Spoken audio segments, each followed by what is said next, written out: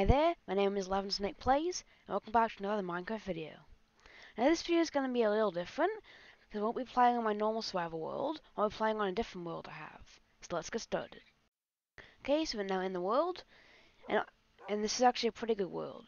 So basically, the way this world works, it's at the surface, it's like a normal survival world, although a little OP one at that, because I have Elytra and full diamond gear. But it's a bit different. Because I actually started this off in survival, a normal survival world, but then I actually, like, in fact, this world has no cheats. If I try to go into cheats, like, I have no cheats. However, explain how I have unbreakable diamond gear, and explain how I have an entire room full of command blocks.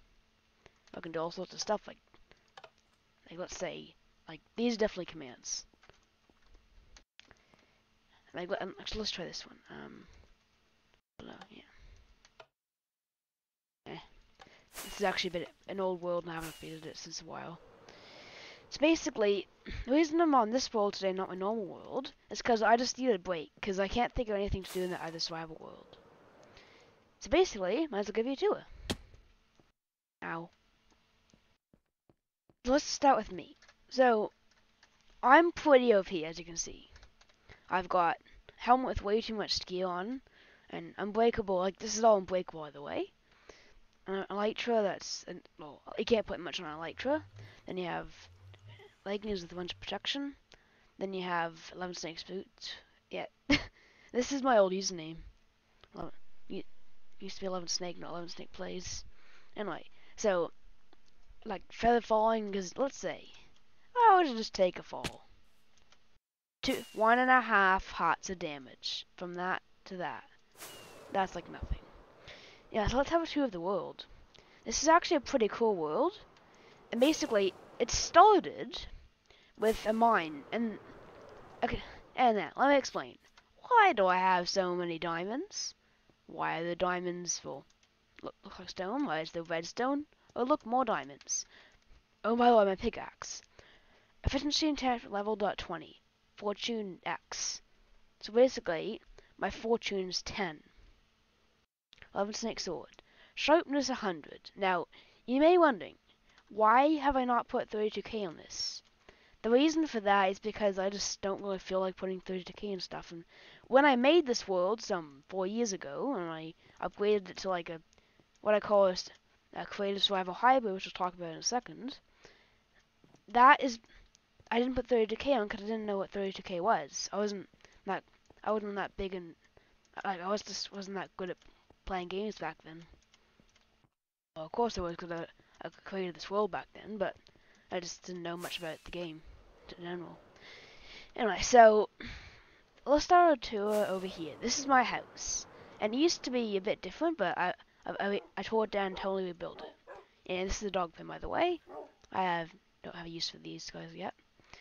So basically, this is just a sort of construction. Not much junk in there. I have a crafting table in the middle of nowhere. Why is this in there? Let's go inside. So we have some, like, I'm using a texture pack, by the way, and I'll leave a link to that in the description. I'll also leave a link to this world in the description. So this is actually redstone. Actually, I'm just gonna learn this texture pack. Let's see. Load. Yeah, so this is how it looks like without the texture pack. I have a texture pack because it just looks a little nicer. So obviously it's going to switch on and off. There's my bed. And if we go upstairs, it's a bit dusty up here, not much up here. And under here is where the lights are. And if I go downstairs again, wait, where are the stairs? No, there they are. If we go downstairs, and then we have the normal room. And then this actually has like a, what do you call it? A little like area, an inlet into the house. And then this is my old cobblestone generator. And the way it works is you get one of these totally not overpowered pickaxes. Then someone here, who is it? You change destroy block to something like L, no. Space. Okay, I'll just leave it in. Basically, the way it works is when I was AFK, I get this pickaxe. Come on, where is it? here. I'd switch this on. I'd push it out. Then it'll generate cobblestone. So I'm just holding down my left click button, but I could change that to a button on my keyboard. So as you can see, that piston is pushing in and out. And yeah, and I'll go into this hopper here. Let me switch it off.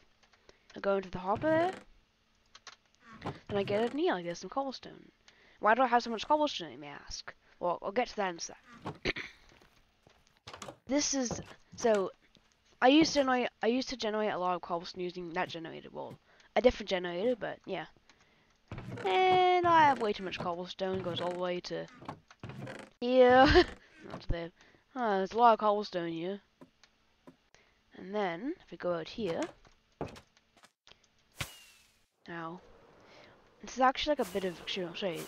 This is how big the area is. It's pretty big. So anyway, the cobblestone generators. Oh, and by the way, I have a tower of every single block there is in the game here. I actually mine this in the vanilla, like the command blocks only just cause of like that. Now, yes, I did build these in creative mode. In fact, this generator, not that one, but this one's powered by nothing but command blocks, and it's designed for not one, but two players on this world mining away at this 5-core generator. By 5-core, I mean every single time a tick runs in lava, it generates cobblestone with water. Pistons push 5 blocks of cobblestone out to be mined. Every single, I just call it lava water tick. And then these are all different commands you can turn, because you can turn every single piston on and off. And you can go slow and fast, tick speed. And this is where you collect it all. Then you'd put it into these 2 high-speed hopper chests, and this is more like just a non-functional but like nice part of the world. This is also built in creative mode. It isn't really finished though. I had this like road where I'd output cobblestone to trucks. Then they'd take it across this nice bridge, and here's look at it. on this road, all the way through here. Up through here, then this was gonna be a city, but then I cancelled it. I don't know why. Maybe we'll work on that in this episode, you never know. Anyway, so let's just keep flying. Oh my, so I'm low on elytra. That's what I do. Normally I just kill some creepers or do something. Actually, I don't know how to craft elytra. Yeah, typical. And not elytra, fireworks. Anyway, so what are they? Yeah, I was taking them. This is another random house. Let's go back to our main house. There's a secret room in my house. It's not a secret anymore. I'm showing it to you on my YouTube video. But when you click this button here, and this room's underneath my house, but I'm not telling you where it is. And then you can actually switch. Well, it used to work, but since I changed my name to 11 Snake Plays, it doesn't work. This world all set up for 11 Snake. Anyway, so there we go. More fireworks. So let's put that in there. And then get it over here. Let's get out of here. And I'm gonna load my texture pack back on because I built this world for it. Oh, come on. Loading. No, it's gonna take a while now. There we go. Took a while. Yeah, so basically the way this system works. Right. So you take the cobblestone over here. Come on, fly. And then that will be fed through those hoppers that I showed you earlier. And oh, this is a different cobblestone generator. It's a 4-core one this time. It's the big axes. Oh, I'll show you the way you're meant to get in this when you don't have elytra. It's just a random corner anyway. Oh, here we go. It's ladder. So you go down in here. This one's actually built in creative mode, but doesn't use command blocks. So basically, this is a 4-core, so you control it. Then this is the output. No, actually no. Those hoppers I showed you earlier, they output to here. Then someone here, well, this is the output from that one. Then you put it into these two chests, and this is, and when you're in full capacity, this is where you'd store extra cobblestone you couldn't get away. Anyway, so when you want to exit or enter here, you actually use this bubble column elevator. Then you get on this drawer. This is how it works. Pretty cool, yeah.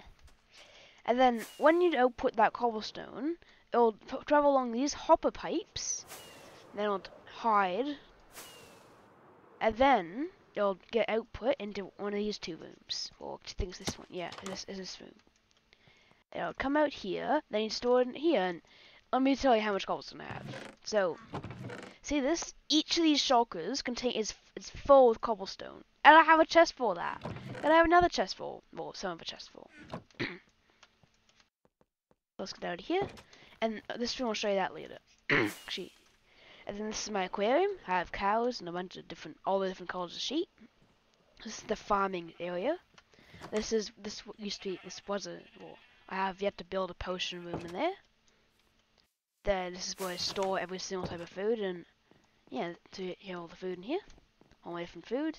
Let's say I want, I don't know, potatoes. And I have two automated farms. If we go up here, well, I also have a few other farms. So let's say, where's this stuff? Melon slice, huh?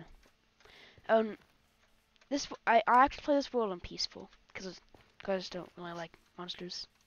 And this is my nether wart farm. And these are my two automated farms. One sugarcane, no, bamboo, and that one sugarcane. And the way it works is when this gets up, an observer over here will sense that it's growing. Then they'll tell these pistons to push out, breaking the stalks.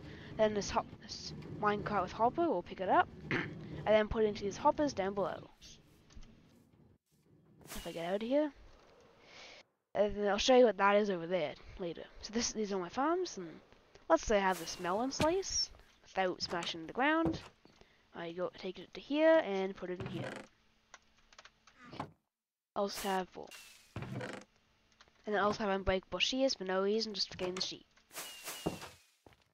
And I need to stop putting fireworks everywhere. And these are my cows, and then I'll show you this. So then you walk up here. So I use a farming mod that adds more stuff to the game. There's a link to that in the description. So it has, like, what is this stuff? Wait, so we have, yeah, these are oats. Yeah. And it seems to have not given me any. I don't know why. Come on, give me oats. Yeah. And I just basically put this world on 1.16.4. Maybe it's a bit glitchy. I'm not really scared the game's gonna crash right now because it's the first time I've played this world with this mod 1.14. What do you call it? 4. And not 1.14, 1.16.4. What is it with me today? So we have a bunch of other crops. I think this is squash. Then we have has so many crops that is planted season, just let it grow. Then we have this warehouse for storing all of that. I know that's peas. Peas? Okay. How do you say it? Peas. There's some grapes. So I have all the different food in that mod. This mod adds, and I have way too much storage. What's in here? Then I also have way too much dirt for no reason. I have way too many shulk because I also cheated that in. And then this room, this is my furnace room. Well, auto furnace room. The way it works is you want to be smelted up there, and I'll demonstrate later. So basically, across this bridge, it's basically, let's say you're in the mines, and you're mining away without smashing into half the walls. Then with your super OP pickaxe, you mine small vein of gold. When I actually need ores, I don't actually. I just come down here and with my OP pickaxe, just mainly mine away. So let's say I want 1 block of diamond, gets me 2 diamond, come on. That gave me 3. And then just with that really hacking away, I got some 5 diamonds out of some 6 blocks, I think. Can I get it? Nah, yeah. Come on. Ah, there we go. Now I'll get some coal to show you how it works. So when this world actually, oh, and let's say I don't have too much junk in inventory. Sticks, I don't need you. Bye. Come on. Oh wait, fly. No, no, no. Alright, and there we go. Alright, so let's say so that would all go in this chest, and then really the character would actually go down and back into the mines and keep mining. But what's actually gonna happen is that comes through this pipe system, through hoppers, into this room. And then if we wait, I'm just gonna cut to when it's there. Okay, so the reason I just remembered I built this wall so long ago. When I put it in that chest, it actually goes to here, into the furnace room. There we go. And there's the stuff. I forgot. I haven't played this world in so long. So basically, coal would go in there, but I'm going to demonstrate, so I'm going to take some out. So let's say I have some gold blocks that need to be smelted. I put them, this is a blast furnace, so I put it in here, up there where I want it to go in. It'll go into this hopper and into the blast furnace. So basically, the amount of stuff I can put in here at one time over one furnace is incredible. So when it goes out here, I go by that hopper into this chest. There it goes, from gold ingots. So let's say you need to add, or you put in some coal. The way that works is go into this chest, and you put the coal in there. That's how it works. And I have plenty of coal. And then anything that's smelted just stuff needs to be sorted. That's what gets put into this one, where it's siphoned away by hoppers again. Then I'm just gonna... That way, I think I'll just come across this some... So this is already siphoning away the diamonds. Come on, smelt. Okay, so it's decided to smelt. Took me a while. Well, it a while with me. So let's go. So then they'll come in here, and then after it's been smelted, then it'll come into this chest where I can get it. And that smooth quartz block is... I was trying to figure out why I wasn't getting it, and then I realized, come on. Tungsten elytra is not the most useful item. There you go.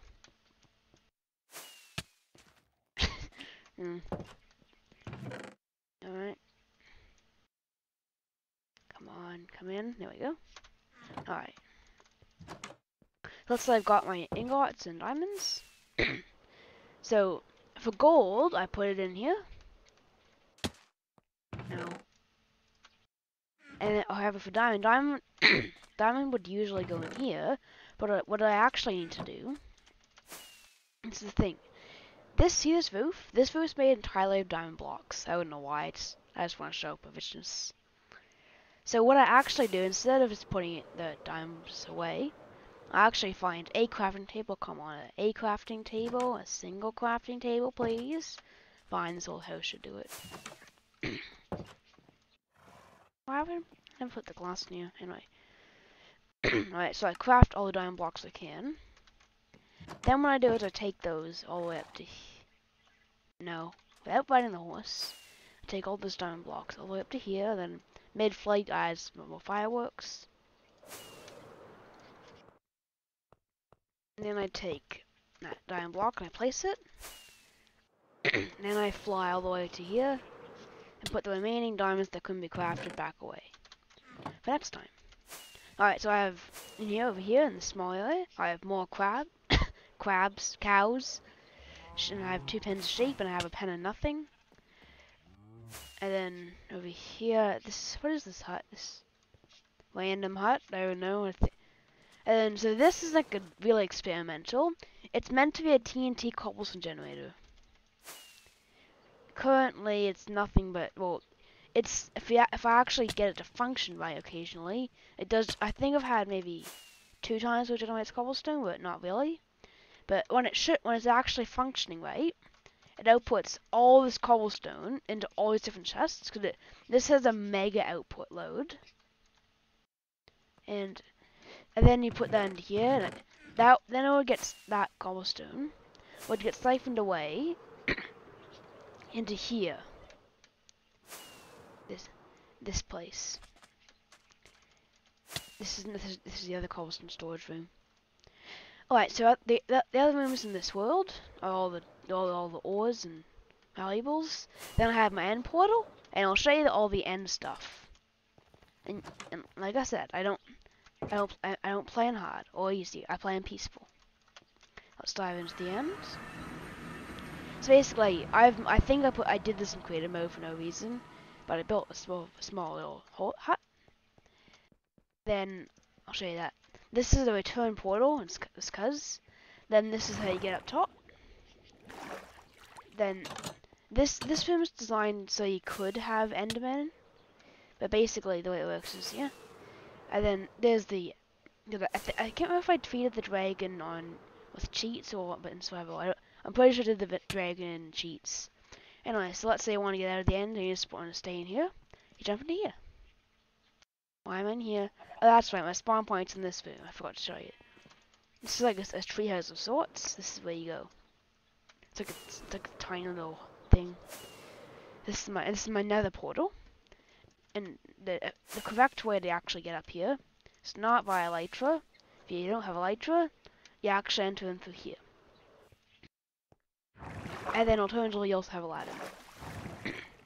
Then I have my nether related stuff, glowstone dust, a lot of netherrack, and some quartz ore. So let's go in here. To the nether. I haven't done much in the nether. And no, I'm not using fireworks because I don't want to die of lava. Anyway, so I haven't done much in here though. I've just made a few stairs and that's it. Although I have done way too much excavation for no reason. I don't like the nether. I'm gonna get out of here. Nether's scary. Anyway, back in the overworld. So basically, over here, this isn't a elytra runway. So what you do is you'd come in for landing, and I'll tab while landing, and then let's say you want to launch. So because I used to have this world in an actual server, then I took it down. But let's say go up here, then you take off, then you put space, and then you take off. Although I'm so clever, if I just land, I can take off like that. Anyway, so that's pretty much it for this world. However, there's one more last thing. This is like a road that has minecarts, and even has a hopper system for no reason. And it goes for so long. So if I just keep going. Wait, hang on, so wait. I forgot to look for these. There you go. Anyway. There's a pillager outpost. So this is what I've been doing lately, and that's why I have all this stuff for me. And I still have a lot to build. Basically, I just keep laying cobblestone. It's like this road that continues forever. There's a good arch there. So that's pretty much it for this world. Thanks for watching. Be sure to comment, like, and subscribe. And I'll see you in the next video. Bye!